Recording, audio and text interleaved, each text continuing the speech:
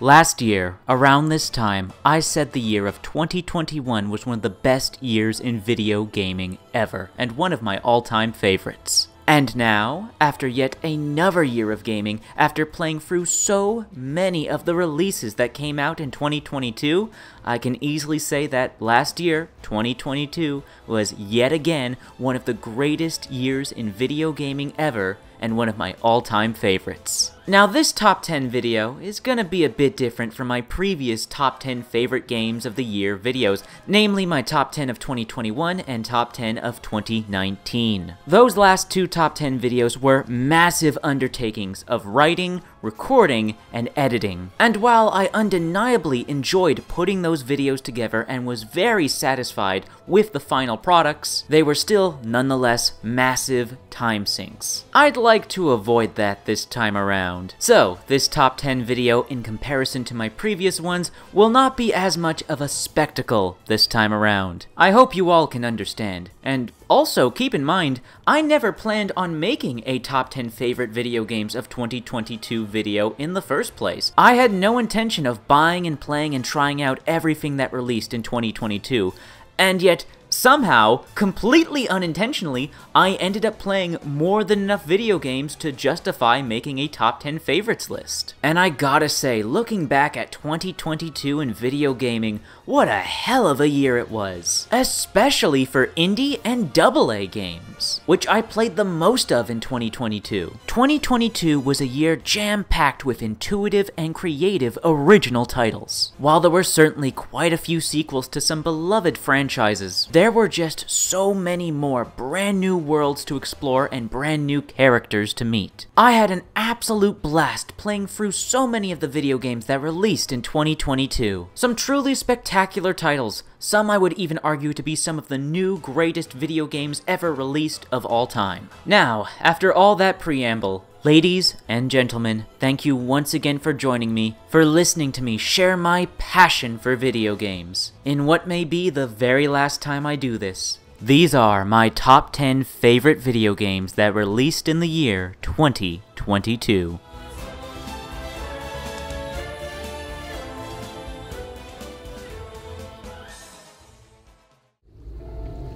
By the north wind, such a grand city wall. This must be Aphis.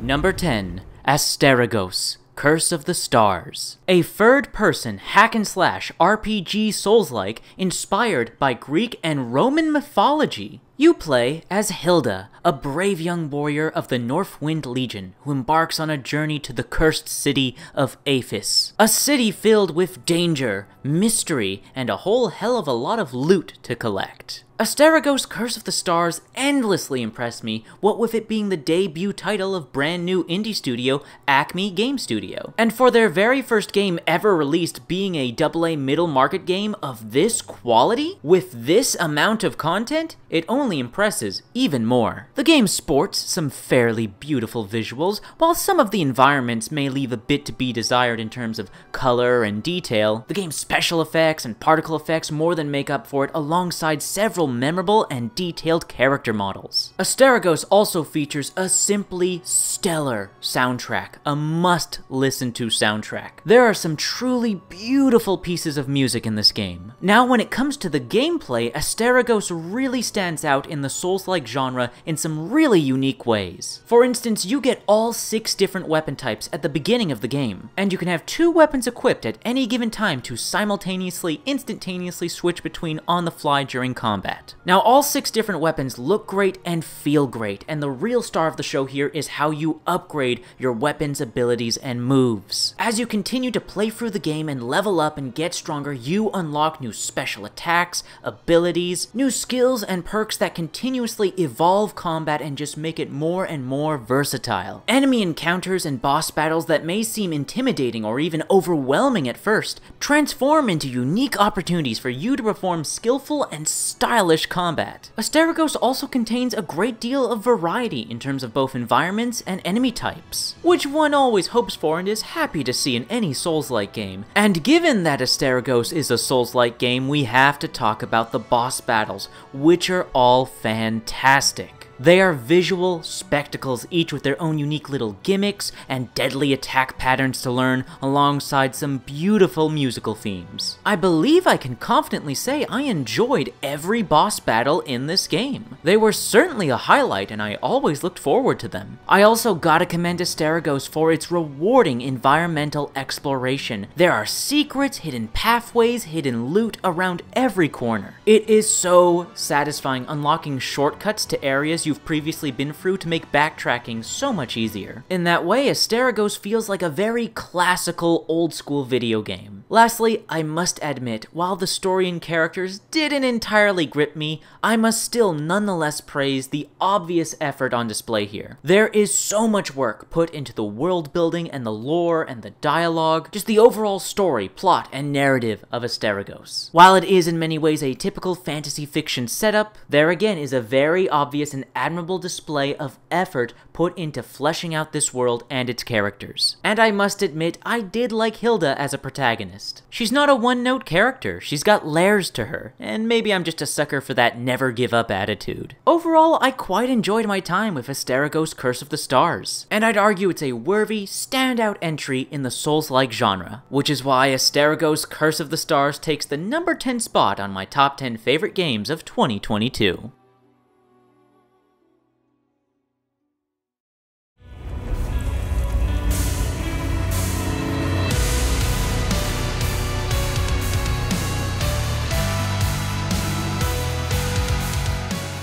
Number 9. Metal Hellsinger. This game oozes style and a commitment to the aesthetic of hardcore metal. Every environment and every character looks like they were ripped straight out of a metal album cover. The story and premise, while simple, is metal as fuck. You play as the Unknown, the Hellsinger, part human, part demon, battling through the domains of hell itself while destroying hordes of demons, all in an effort to have a showdown with the devil herself for stealing your voice. Like I said, fucking metal. For a AA middle market game, Metal Hellsinger's visuals are incredibly impressive. High amounts of detail in the environments, character models, and weapons. The animation quality is mind-blowingly good. Metal Hellsinger may have one of my favorite main menus in any game ever, just because of all the charming and badass animations that the Unknown will do as you cycle through the different main menu options. It's just such a cool, unnecessary detail that they didn't need to do, but they did anyways. This game is a passion project, and it's on full display when you get into the actual gameplay. As a first-person shooter, the game is solid, with varied, fantastic feeling weapons, a variety of different enemy types to fight, fantastic vertical combat arena design, fantastic gameplay mechanics and design encouraging you to use all the tools in your toolbox at the opportune time. It's just all so fantastic.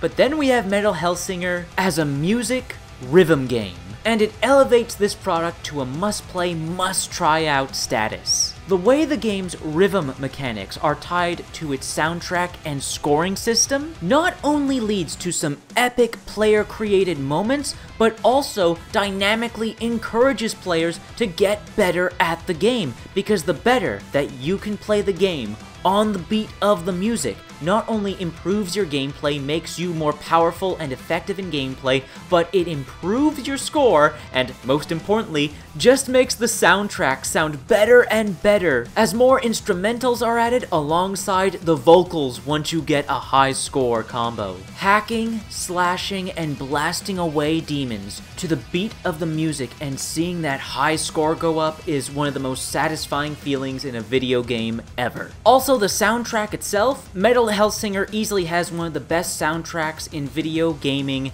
ever. A must-listen-to soundtrack. I had a blast playing Metal Hellsinger from beginning to end. It was short, but sweet. And I knew after finishing it that Metal Hellsinger had to make it somewhere on my top 10 favorite games of 2022. Might as well take the number 9 spot.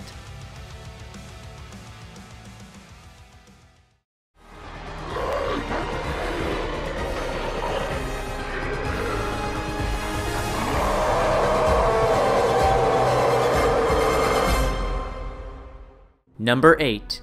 Dying Light 2. Sequel to one of my favorite video games of 2015, Dying Light. Dying Light 2 is so weird. It's such a weird fucking video game. The story and writing is all over the place in terms of quality. It ranges from downright bad to serviceable to truly great. Experiencing the story campaign of Dying Light 2 was constant quality whiplash. A constant roller coaster ride of highs and lows and never knowing what the fuck was gonna happen next. The game has certainly got problems, even outside of its story and writing, but goddamn, I cannot deny that the majority of the time, I was having a hell of a lot of fun. Dying Light 2 still contains a lot of what I loved from the original Dying Light. Even though there are a lot of changes and additions, the core of Dying Light, the foundation of Dying Light, is still there. Satisfying, brutal, violent, and sometimes wacky first-person melee combat, alongside excellent and addicting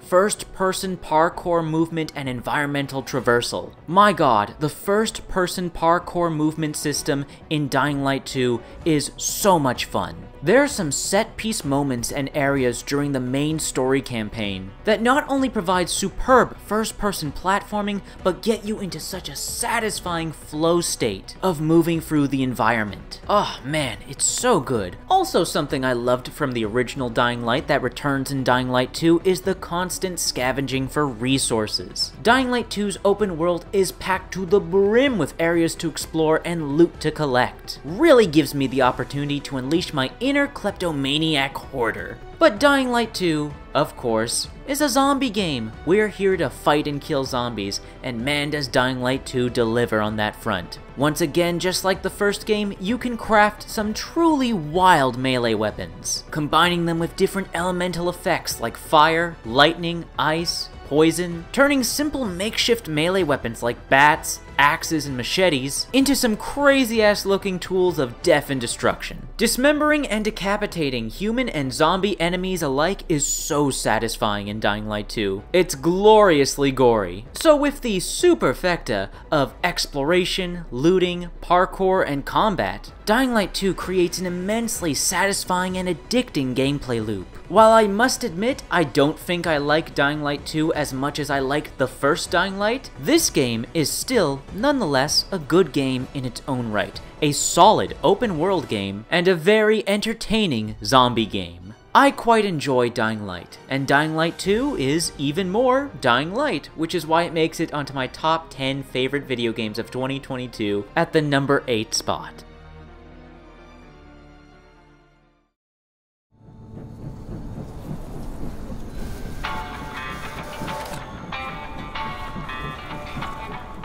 Number 7. Evil West. Cowboys?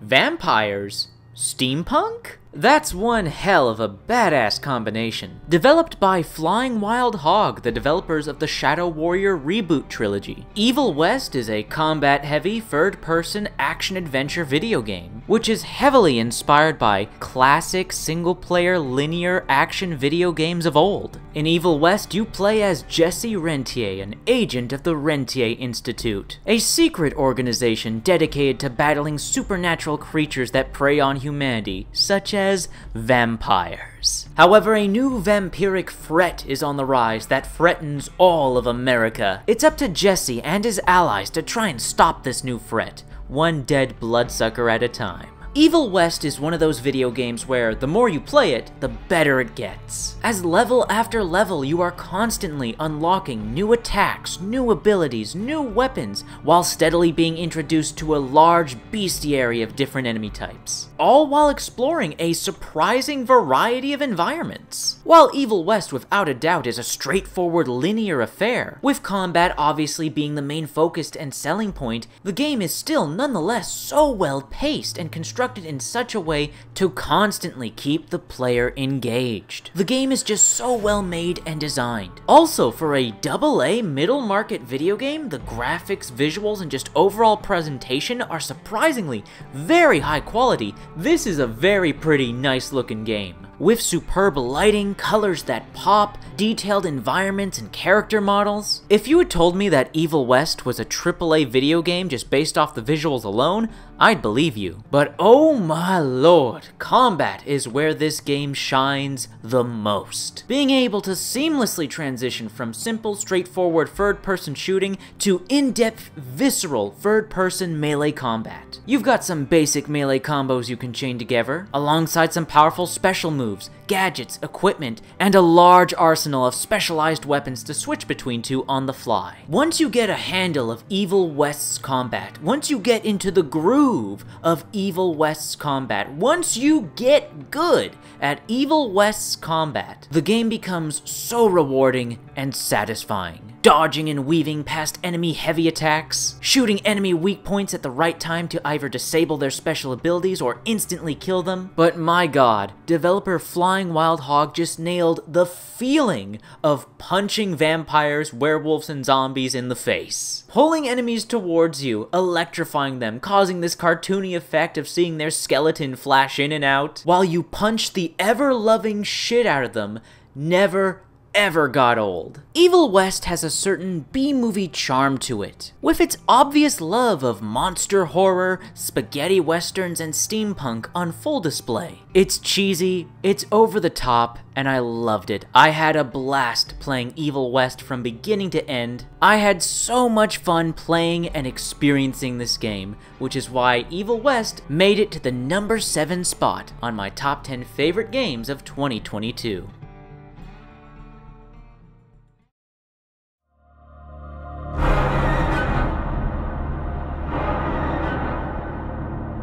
Number 6. A Plague Tale: Requiem. Sequel to one of my favorite video games of 2019, A Plague Tale: Innocence. Requiem is essentially just more Plague Tale, and there ain't nothing wrong with that. You once again play as Amicia de Rune, doing her very best to protect her little brother Hugo from both the horrors of mankind and the horrors of the rat plague caused by the Macula Curse. A Plague Tale: Innocence was already a work of art, a must-play experience. And the same can be applied to Requiem. Just about everything I said about Innocence back in my top 10 favorite video games of 2019 video can be applied to Requiem. Sure, there's a few new obvious additions, like a crossbow, some new craftable alchemy tools and equipment, new companions with mechanics unique to them, and while that's all new and nice and cool, this is still, nonetheless, more Plague Tale, which means yet another heart-wrenching narrative, an emotional roller coaster that never lets up. More superb writing and voice acting, more engaging and nerve-wracking third-person stealth and puzzle-solving gameplay, more haunting, masterfully crafted music, and more jaw-dropping visuals and environments. Oh boy, and that is something I must certainly put emphasis on. A Plague Tale: Requiem is one of the most beautiful looking video games ever made. There were countless moments throughout the single-player campaign, level after level, where I just had to stop and stare at the scenery. It is just non-stop, awe-inspiringly beautiful, these environments, these levels, packed to the brim with detail and bursting with color. The rat swarm mechanic is just as impressive as ever, if not more so. There can literally be millions of rats on screen at any given time. It's bonkers. Now, while I am mesmerized by the visuals and presentation, and while I certainly enjoy the third-person stealth and puzzle-solving gameplay, it is the story and characters I adore most of all when it comes to A Plague Tale. Our protagonists, the de Rune siblings, Amicia and Hugo, are some of the best written and most well-acted video game characters of all time, and the journey that they embark on in A Plague Tale: Requiem ripped my fucking heart out. Time after time, this game left me emotionally devastated. Now, don't get me wrong, A Plague Tale: Requiem is an extraordinarily well-made game, one that I recommend, one that I am genuinely happy that I played, but I do have my criticisms. There are times throughout the story where I would argue that Requiem becomes borderline misery porn, where the characters are non-stop subjected to trauma and abuse just for the sake of it. Oh, and the ending of the game. I am so conflicted on it. I do not know whether I love it or hate it. But that's the sign of a compelling and emotionally gripping story, now isn't it? Despite my reservations, I would still nonetheless argue that A Plague Tale Requiem is an instant classic, a true work of art, and a must-play experience just like A Plague Tale Innocence. It had to be in my top 10 favorite video games of 2022, which is why I gave it the number 6 spot. Welcome to my Wonderland! Number 5. Tiny Tina's Wonderlands. I couldn't help myself, I'm a sucker for the Borderlands games. And now that I've recently fallen in love with Dungeons & Dragons via watching Critical Role, it made Tiny Tina's Wonderlands all the more compelling and enjoyable for me. That, and I really loved the Borderlands 2 DLC, Tiny Tina's Assault on Dragonkeep, which this is essentially a spiritual sequel to. Now this is not a criticism towards Wonderlands, I'm not trying to make it sound derivative, but Wonderlands is essentially just more Borderlands, and I really like Borderlands. The first-person shooting gameplay, the gunplay, the movement all feel just as smooth and responsive as they did in Borderlands Free. The looting, customization, and progression systems are just as addicting as ever. The customization in particular is very impressive for a Borderlands game, since now you get to create your own personal, fully customizable character. And I don't just mean that from a cosmetic and visual standpoint. With the introduction of the multi-classing feature, you can take 2 of the different class archetypes present in the game and mix them together, combining their different abilities, perks, and stats, allowing you to create your own truly custom class and develop your own personal playstyle. This makes Tiny Tina's Wonderlands one of the most replayable games in the Borderlands franchise. The build variety and build possibilities are nearly endless. While I very much enjoyed the gameplay and mechanical side of things when it comes to Wonderlands, what sealed the deal for me was how much fun the developers had playing around with its premise and setting. Because the game takes place inside a game of Dungeons & Dragons. It's a first-person shooter layered upon tabletop role-playing and pure imagination. This all leads into the creation of some crazy set-piece moments throughout the story campaign, where our Dungeon Master, Tiny Tina, will just will things in and out of existence on a whim. This also leads into several instances of what I found to be some pretty clever and funny fourth wall breaking humor. Also, the villain of the game, the Dragon Lord, voiced by Will Arnett, is a surprisingly great character. He's honestly one of the biggest highlights of the game and its story. Now then, however, if I'm being totally honest, a few of the earlier games featured on this top 10 list are just objectively better games and overall better products than Tiny Tina's Wonderlands. But I cannot deny to myself and to all of you just how much fun I had playing Tiny Tina's Wonderlands. I was completely entertained from beginning to end, and I have every intention of going back to the game and playing more and even creating maybe a brand new character and trying out a new build. Besides, playing Tiny Tina's Wonderlands is probably the closest I'm ever going to get to actually playing a D&D campaign. In the end, I just had a lot of fun playing Tiny Tina's Wonderlands, which is why it takes the number 5 spot on my top 10 favorite video games of 2022.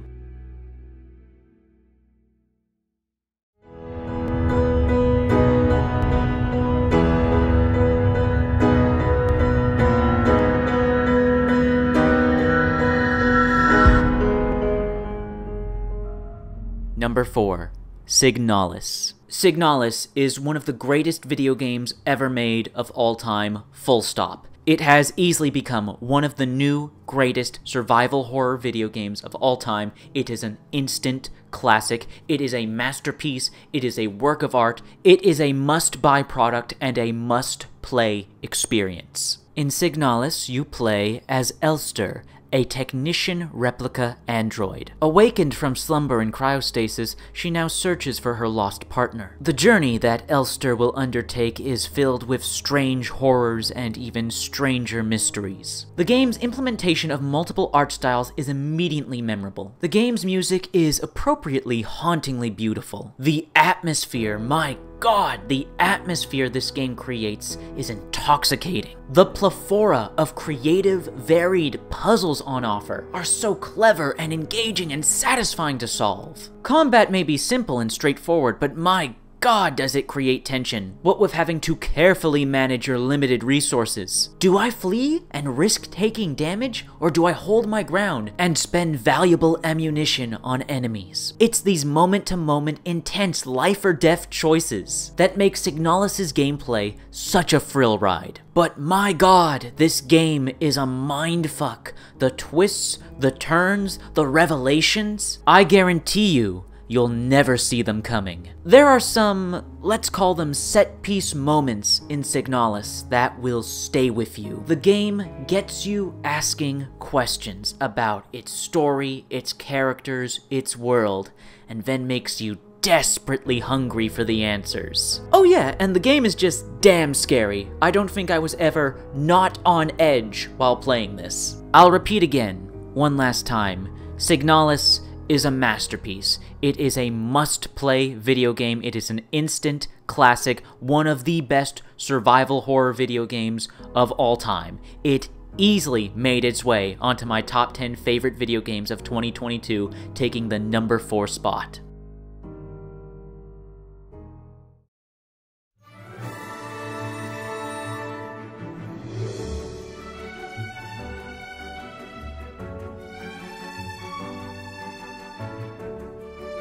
Number 3. Potionomics. Potionomics is a narrative-driven deck-building shop simulator with a side of dating sim. You play as a potion witch named Sylvia, who inherits her uncle's potion shop and his mountainous amount of debt on the magical island of Rafta. As Sylvia, you'll have to brew a great deal of potions, manage and upgrade your shop, and interact with a massive, colorful cast of characters. I'll get straight to the point. Potionomics is one of the most creative, unique, and original video games I've ever played, and I absolutely adore this game. It is yet another experience that embodies the word charming. The visuals, the art style, the graphics, the animations, my god, the animations are a treat for the eyes. So crisp, so fluid, so detailed. Oh my god, and the music! One of the best video game soundtracks of all time. Consistently throughout the game, I just had to stop and listen to the music. It's so catchy. And it just elevates every other aspect of the game, from the gameplay to the graphics to the story. Oh, and that gameplay and that story is just so good. Gameplay first. Oh man, Potionomics has such an addictive gameplay loop it has going for it. So, you need to brew potions, but you need ingredients to help brew those potions. And you need money to buy those ingredients to brew those potions. But to get money, you have to sell potions. But to sell potions, you need to haggle with your customers, which requires you to use an assortment of cards and build a deck of cards consisting of a variety of buffs and debuffs and unique effects that help you sell potions at a higher price. But to get these cards, you have to go out and explore the island of Rafta, interacting with a variety of characters that offer you a variety of services to help you get more ingredients, sell more potions, and upgrade your shop in various ways. So the game has you consistently engaging with all its different mechanics and features to keep you invested and get you in the satisfying loop and flow state of brewing potions, selling potions, and using that money to help you brew more potions and sell more potions. The gameplay is so good. It's so good! But then we have the story and the characters, and they're all so likable and lovable and charming and adorable. And they're all so well written. There's no voice acting in Potionomics, unfortunately, but the written dialogue is so, well written, and just expresses so much personality, charm, and charisma that I fell in love with all of these characters and wanted to personally get to know them all. Look, deck building games and management sim games aren't really my thing, but Potionomics is just so damn good, So well made, so unique, so original, so endlessly charming that I couldn't help but fall in love with this experience, with this product, and I can't recommend it enough. I will argue to the high heavens and back again that Potionomics is one of the greatest video games released in 2022, one of the best video games ever released of all time, a must-play, a must-try at the very least. I adore this game, I adore Potionomics, which is why it had to make it into my top 10 favorite video games of 2022, and is easily my third favorite video game of 2022.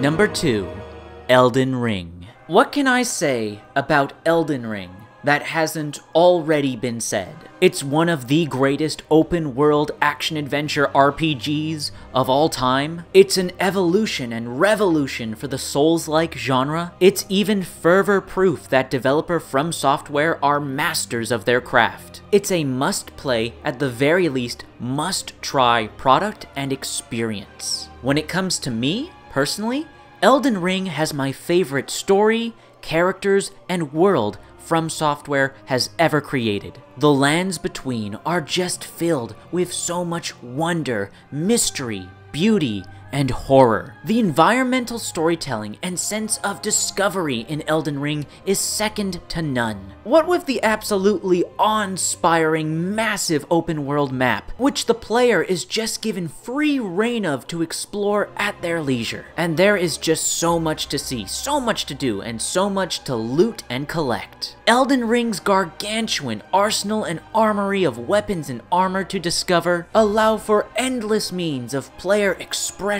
and customization, which of course can be applied to the gameplay as well. Combat in Elden Ring, for me at the very least, is so much fun and is so versatile, whether it be melee or magic. So many playstyles to pick from: short sword, long sword, great sword, axes, hammers, daggers, dual wielding, arcane magic, fire magic, dark magic, blood magic. Couple that with blocking, dodging, parrying, staggering, countering, and you have a combat system that is damn near endlessly replayable, especially when you consider the massive roster of different enemies and boss battles. My god, the boss battles. What is a Souls-like without boss battles? And Elden Ring's bosses? Some of the most challenging, some of the most epic, some of the most rewarding and satisfying combat encounters you can have in a video game. Whether it be their creative character and creature designs, or the gloriously epic music that accompanies them, Elden Ring's bosses will most certainly stay with you long after you've stopped playing. And that can be applied to the whole of Elden Ring as well. It is just such a memorable game. While I personally wouldn't call the game a masterpiece, it's damn close. However, if we include PC mods into the conversation, then yeah, Elden Ring is a masterpiece, especially when you consider the Elden Ring Seamless Co-op mod, which just elevates the game to a whole other level. Such an absolute blast to play, so much fun with friends, but I'm getting off topic. Back to the base game of Elden Ring. Yeah, it had to make it onto my top 10 favorite video games of 2022, and Elden Ring was originally going to be my #1 favorite video game of 2022.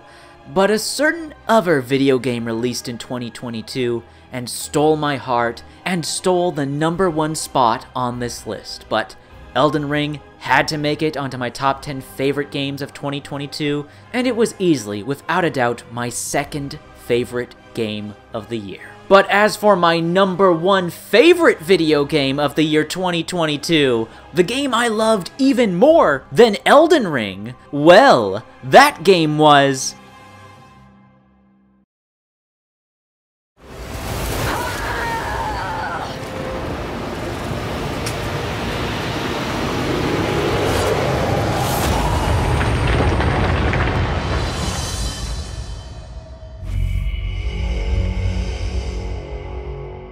Solstice was my #1 favorite video game of 2022. I fucking love this game so much, it has easily become one of my new favorite video games of all time. In Solstice, you play as the sisters Briar and Lute, a chimera and companion Shade, respectively, sent on a mission to the once holy city of Ilden, now invaded and overwhelmed by wraiths. It's up to Briar and Lute to fight through the city and uncover the mystery of what happened here, alongside the mystery of their tragic past. Look, listen, I love third-person hack-and-slash gameplay. It's an instant selling point for me. And Solstice? Oh my god, its third-person hack-and-slash melee combat is so goddamn fun and satisfying. Being able to switch between and combo together 7 different weapons simultaneously on the fly is already just fucking awesome by itself, but then you have Lute and all of her crazy abilities, skills, and combos. Altogether, it creates a combat system that is 1, a visual spectacle, 2, rewards the player for their skill and mastery over the combat. Third and finally, it just feels so damn good to play. I am chomping at the bit for more of Solstice's combat gameplay, whether that be through additional content, DLC, and expansion, or just a full-blown sequel. I need more Solstice. This can be applied when it comes to the story and characters as well. I am totally invested in this world and in this narrative. I've fallen in love with this duo of sister protagonists, Briar and Lute, both of whom are voice acted by the Stephanie Houston. I freaking love Stephanie Houston, and I would argue Briar and Lute are her best performances yet. The side characters are also great. The world building and lore is so good! You know what else is so good? The graphics, the visuals, the art style, the overall presentation. There are some truly gorgeous environments in Solstice. Sure, they're all variations of a city in ruins, but I'll be damned if it doesn't all look damn pretty. I also just love all the character and creature designs, especially when it comes to the bosses. Oh my god, the boss battles in Solstice are so good! Visual set pieces and rewarding challenges. All of it elevated by Solstice's rocking, intense soundtrack, which utilizes a mix of different genres and sounds to create a soundtrack and music that is totally unique to Solstice. And then there's the ending of this fucking game. No other video game has ever had an ending that has sent me this over the edge. I audibly said aloud, "No! The game can't end here! It can't end like this!" So, I need a sequel to Solstice, or at the bare minimum, a DLC expansion. I need more Solstice. I fucking love this video game and have so much fun playing it. Solstice is easily my #1 favorite video game of 2022.